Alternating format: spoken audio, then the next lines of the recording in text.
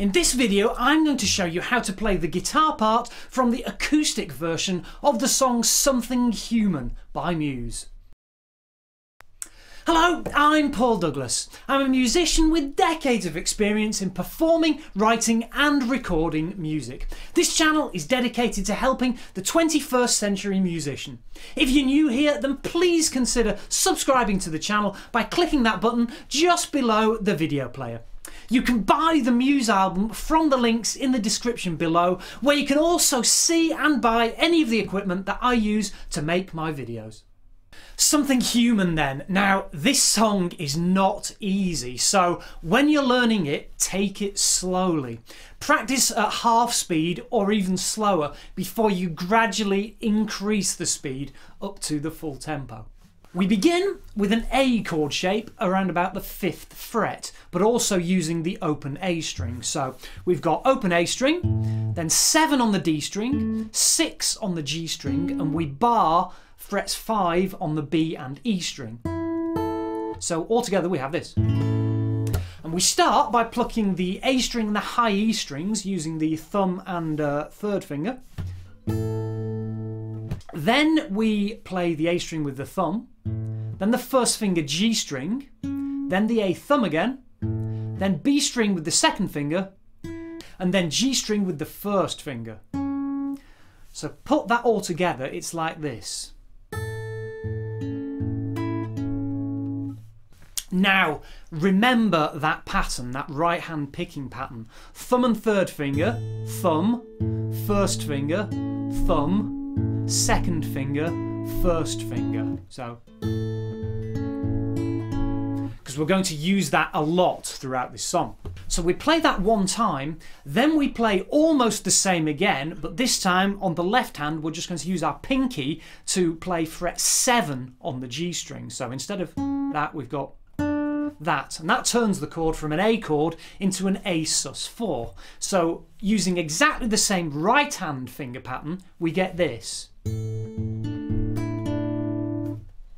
And then putting those two together, we play the A shape followed by the A sus4 shape 3 times, like this.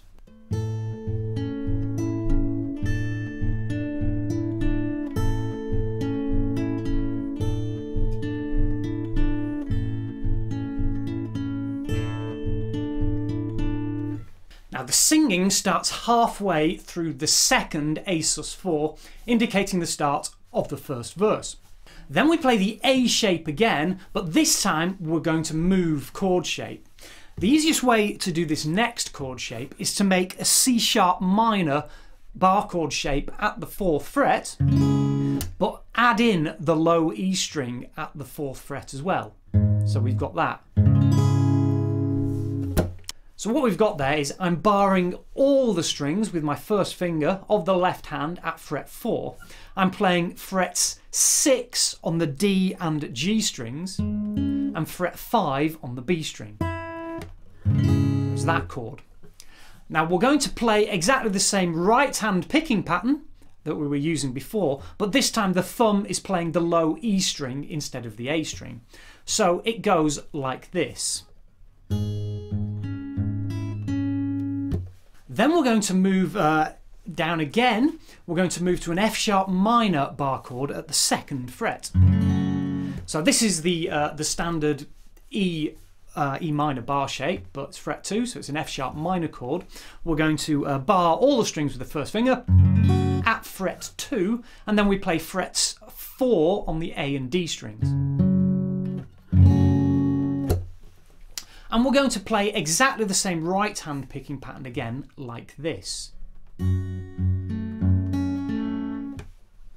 We do that for 1 bar, then we use the second finger on the left hand to play fret 3 on the B string, and this adds the 4th into the chord. And we play exactly the same picking pattern again with the thumb on the low E string, so we have this. Then we move back to the F sharp again, without the 4th, for 1 bar. And then we're going to move to a standard A chord shape, so that's fret 2 on the D, G and B strings. playing the same right hand picking pattern again, but we're going to play the low E string with the thumb. So that goes like this. So if I put that little section together, what we have is this. I'll play it slowly.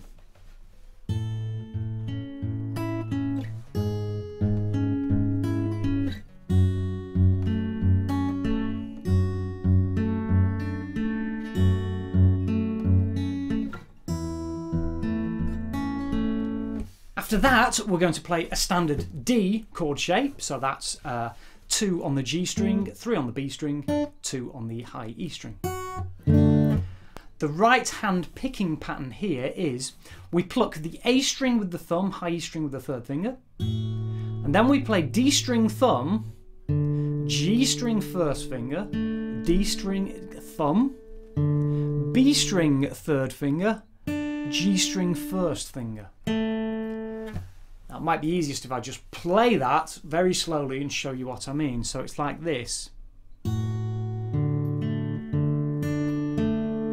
We play that one 2 times. Then we move to a standard E chord shape. So that's fret 2 on the A and D strings and 1 on the G string. Same right hand picking pattern as we're very familiar with now, with the thumb on the low E string. So like this.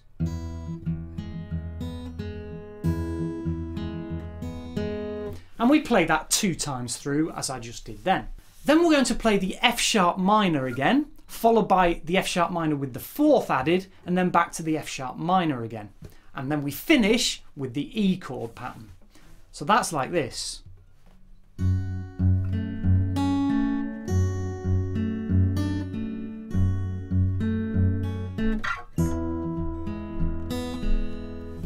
And that is the whole main first verse guitar part. Now I'll play through everything we have so far for you slowly.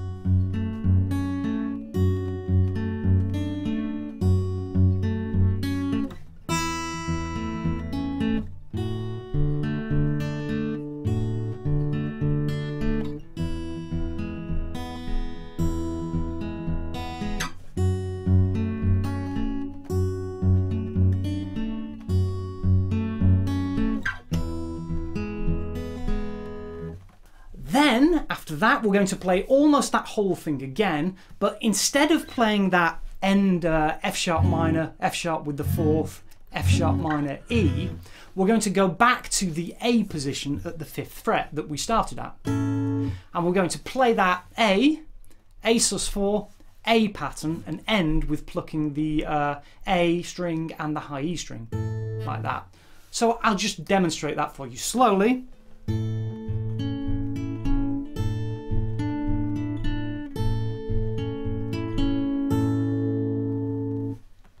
That's the first verse. We're now into the little pre-chorus bit. This starts on an F sharp minor bar chord at the 9th fret. We bar the top 5 strings with the first finger at fret 9. We play frets 11 on the D and G string and 10 on the B string. And then the high E string, we just let the first finger bar take care of that one. We're going to play the same picking pattern we're very used to by now, with the thumb picking the A string, first and second fingers on the B and G strings, and third finger on the E string. So like this. We play that 1 time, then we're going to play a slightly unusual E chord. We're going to play open low E string and frets 9 on the G and B strings, and 7 on the high E string. So we get that all together. Using the same right hand picking pattern, we've got this. Then we go to a D shape, which is the open D string, 11 on the G string and 10 on the B and E strings. Again, the same right hand picking pattern, but with the thumb picking the open D string, like this. We play that one 2 times. Then we move to an A shape, which is open A string, 9 on the G string, 10 on the B string, 9 on the high E string. Again, same right hand picking pattern, thumb on the A string. And we play that one 1 time. Then it's back to the E shape we played, which we play 2 times.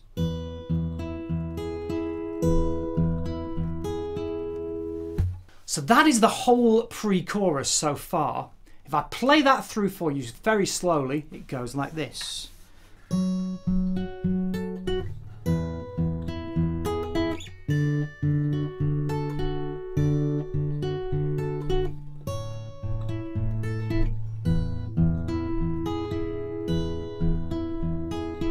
So that pre-chorus pattern, that whole thing is played 2 times, and then we are into the chorus. Now, the chorus starts with the F sharp minor pattern that we played at the 2nd fret. We've already played this, and we play that 1 time like this.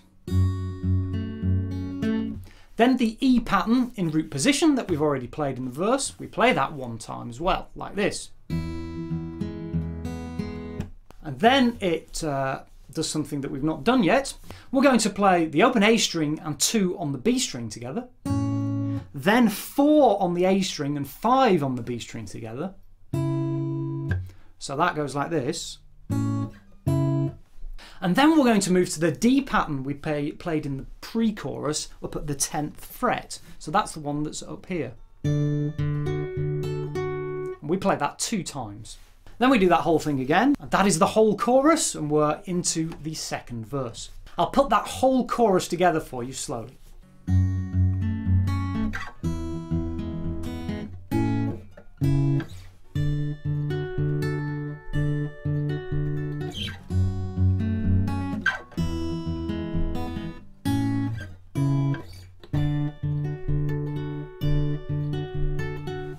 So, we're in the 2nd verse now. Now this is like the 1st verse, but instead of picking the strings with our fingers, we're going to strum the chords. Now I think Matt Bellamy switches to using a plectrum, a pick here. You can strum with your fingers if you want, that will sound absolutely fine, but I'm going to use a plectrum. If it's good enough for Matt Bellamy, it's good enough for me. We strum the chords in this sort of a rhythm. And we're going to strum those 1st verse chords. Let's just go through them just to remind ourselves. So we've got that A position there, then the A sus4, so we have the pinky in, and then it's going to be that C sharp minor with the G sharp in the bass. So extend the bar onto that low E, onto that low E string. Then it's the F sharp minor, and then we add the 4th back to F sharp minor, and then the A chord with the E in the bass. And then D, E, and then the F sharp minor with the 4th added, F sharp minor, E. So if I play that through slowly, it should sound something like this.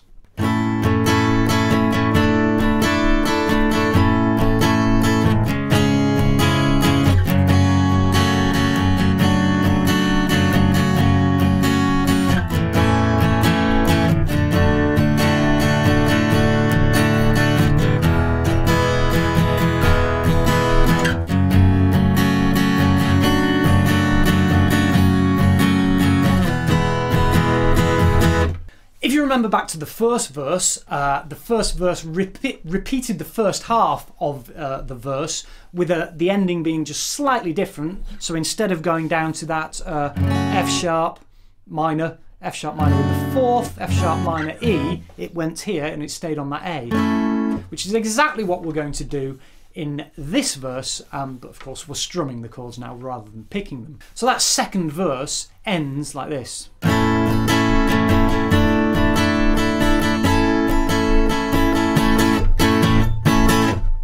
Now we're into the 2nd pre-chorus, which is very similar chords to the 1st pre-chorus, but we're strumming them now. So like this, so we've got that F sharp minor chord. So this time when we play that next E chord, we're going to play a standard E bar chord on the middle 4 strings at the 7th fret. And And the D chord that we're going to go to then, high up the neck, is the same as we were playing before. That's adding in the open D string there. And the A chord is like the very first chord we played at the beginning of the song. And then the next E chord is that same standard E bar shape at fret 7.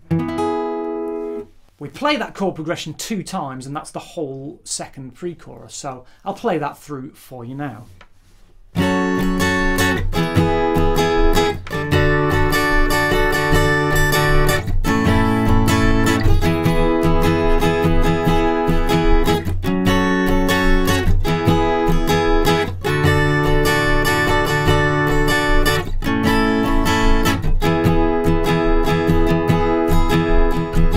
Then we're into the second chorus, which is very similar to the picked first chorus. We're just strumming chords. So we start with F sharp minor, standard bar chord shape at the 2nd fret, standard E chord root position, standard A chord root position. Then we're going to move up to an A chord, which is the standard bar chord at the 5th fret, but we're not going to play all the notes. We're just going to play the middle strings. So like this. And then we're going to go up to that high D chord, and we play that through 2 times. We then finish the chorus with a root position E chord, then turn it into an E sus4 by moving that first finger on the G string up 1 fret to fret 2, and then back to E again. So that whole chorus goes like this.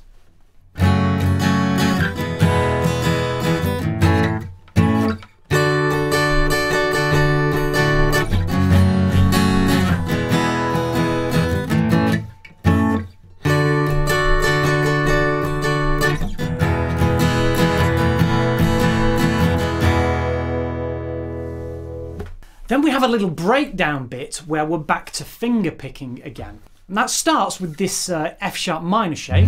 What we're going to do here is we're going to use the right hand thumb on the low E string, first finger D string, and 3rd and 4th fingers together on the B and E strings. Then the first finger D string again. So that's like this. Then we play a standard E chord shape in root position, using exactly the same right hand picking pattern. So then we play what we played before when we played open A string and fret 2 on the B string together, and then 4 on the A string, 5 on the B string together. Then we're going to go up to that high D chord, and we're going to slowly strum the strings in that chord with the thumb. And we do that whole thing 2 times for the breakdown. So if I play that through for you slowly, it's like this.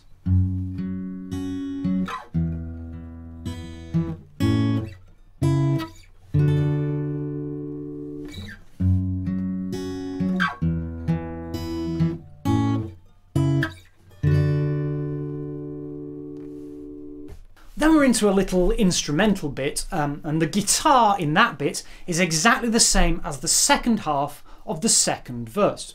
The song finishes with the breakdown bit again, exactly the same as before, and that's followed by the final chord of the song, which is the A chord at the 5th fret, slowly strummed like this. And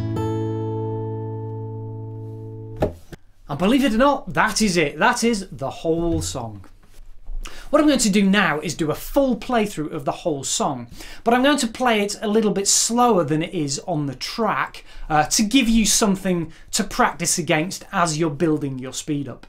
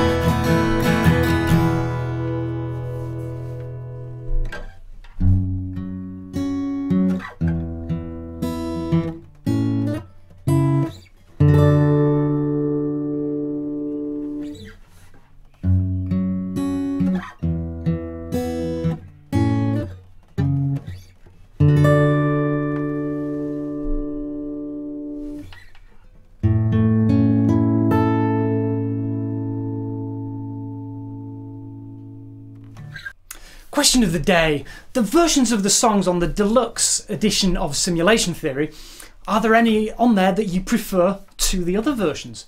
The acoustic version of Propaganda, this acoustic version of Something Human, and probably The Void and the gospel version of Dig Down all fall into that category for me.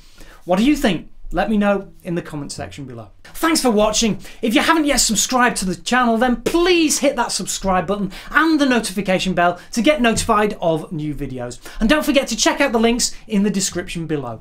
Keep making music, and I'll see you again in the next video. Cheers.